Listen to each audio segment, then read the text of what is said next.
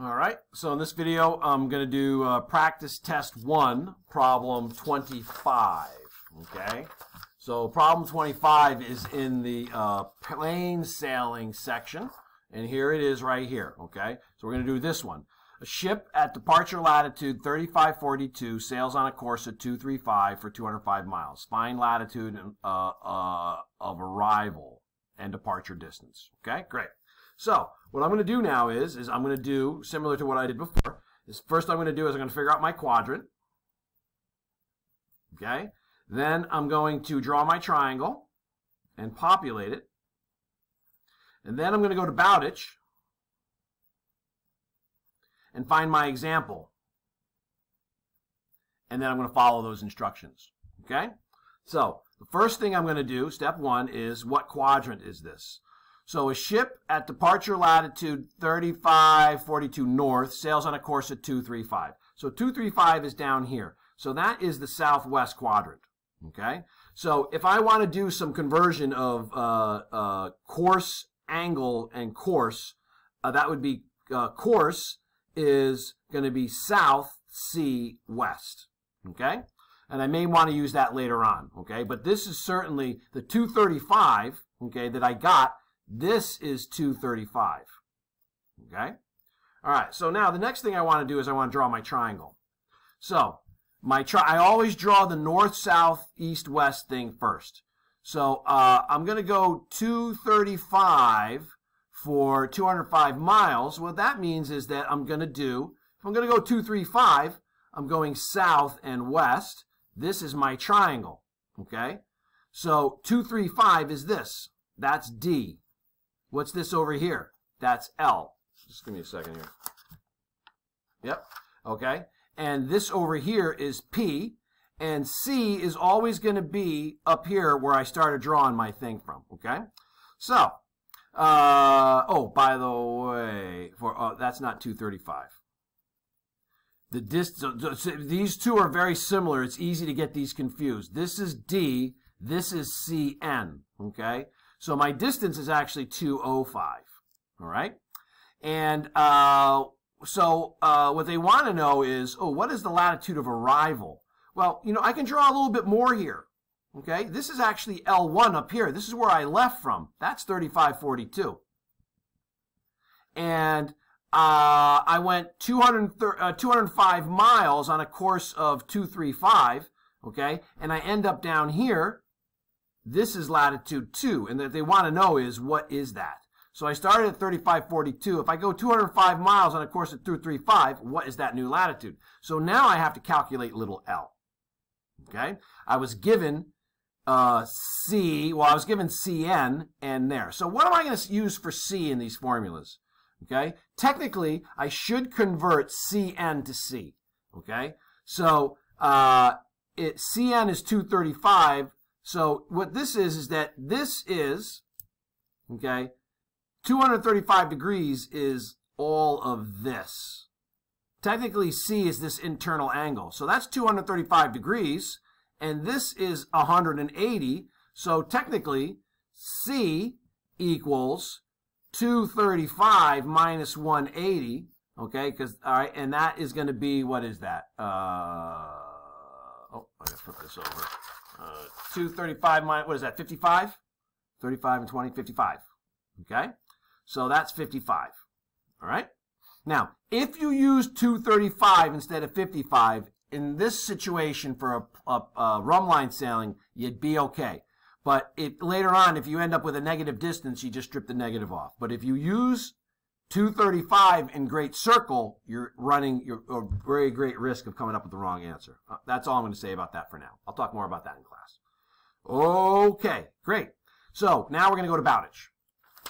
So I come over here to Bowditch. Problem is like one of these two examples.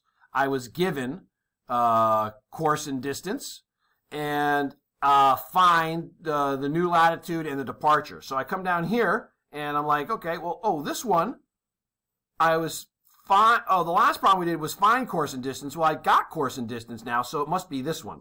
Oh, look, there's a distance and there's a course. So my problem is like this. And so I'm going to find the difference of latitude and departure.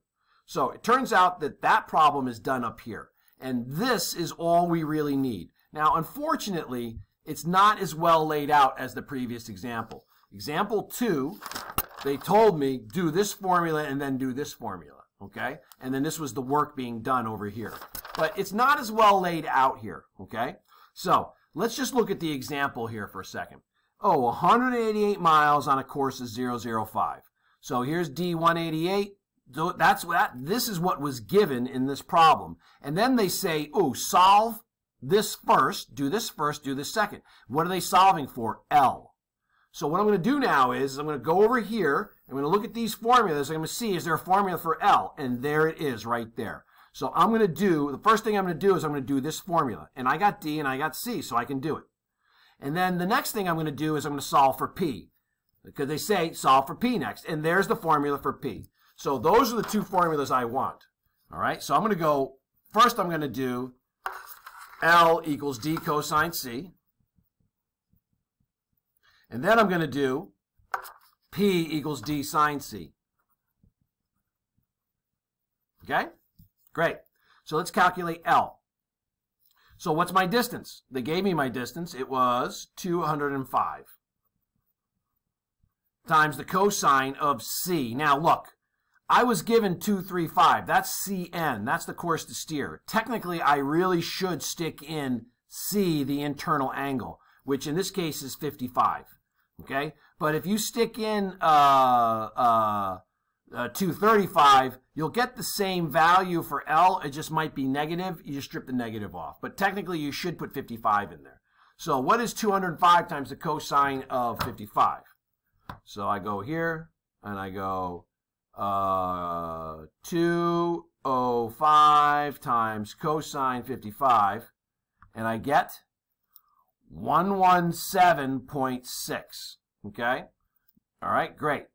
So, now, what if I had done 205 times cosine of 235? Let's do that. 205 times cosine 235.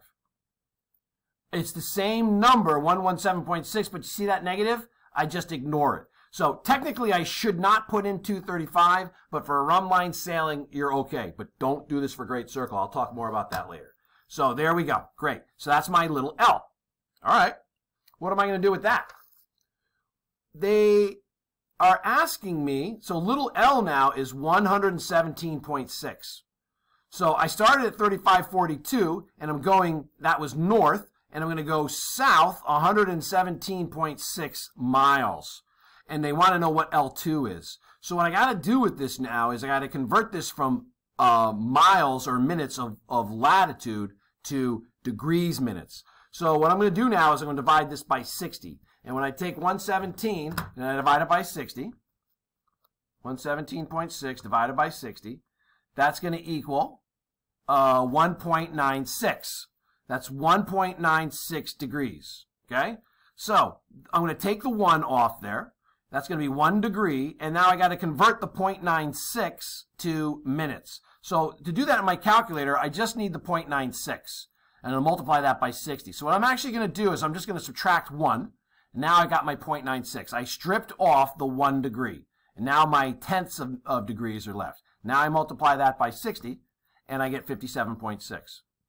So 117.6 minutes is 1 degree, 57.6 minutes. So now I go L1, which was 35, 42 north, and my little L is now 1 degree, 57.6 minutes, and that's to the south, which means I'm going to, and then I'm going to add or subtract that. Well, if it's to the south, I'm in the northern hemisphere, it means I got to subtract. And now I'm going to do a little bit of math here. So if you want, you can use this thing, and you can do the whole thing. I'm not going to show you that. I'm just going to borrow 1 degree from here. That makes that 34.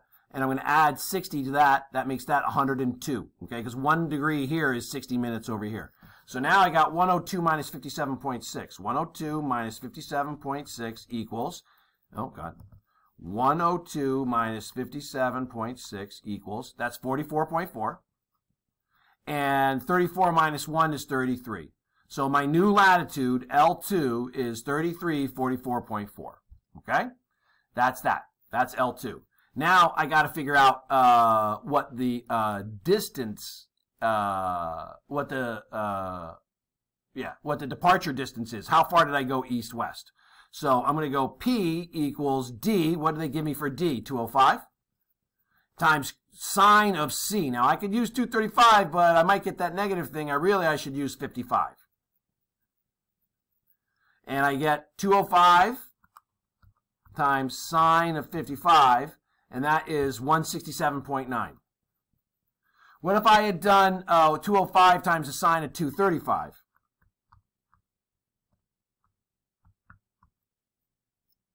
Okay, 205.